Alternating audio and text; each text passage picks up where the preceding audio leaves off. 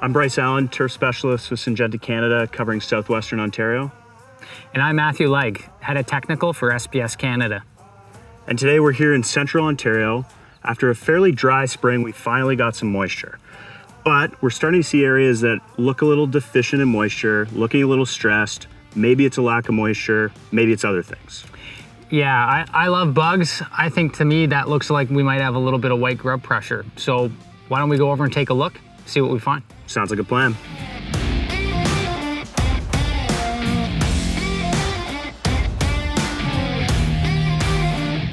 So we're in this area, kind of parked between two fairways that seem to be getting lots of moisture. Very lush, very happy looking turf. But this area, again, not looking too great. Maybe some animal activity, but what's really going on? You're totally on point. It's definitely an anomaly. Irrigation coverage looks great. Surrounding turf looks good. We're seeing a little bit of digging activity from either skunks or raccoons, which is definitely a red flag of something going on below the surface. And we are in Central Ontario in late June, which is prototypically a time when we see late larval instars of some white grub pests that we have here in this province. The only real definitive way to understand what it is to really just dig in the ground and take a look. So let's dig in and see what we can find.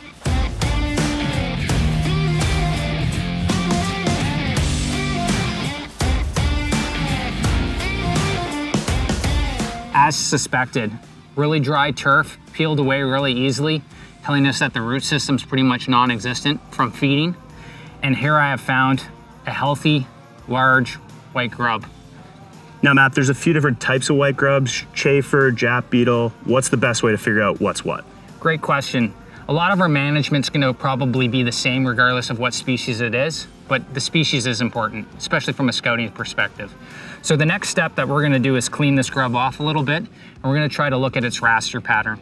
The raster is the tail end of the grub and has a definitive marking that'll help us identify what exactly this pest is.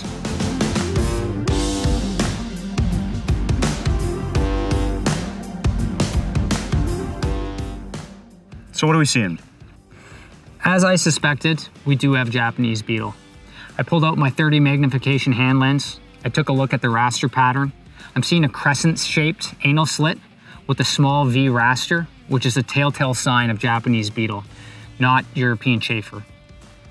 Now we've learned that this is probably an area that didn't see any insecticide earlier this year. What can we do to approach and tackle this insect? So we're really too far gone with where we're at right now. We're suffering through the damage that we're seeing, but it will subside. This pest will pupate, turn into an adult.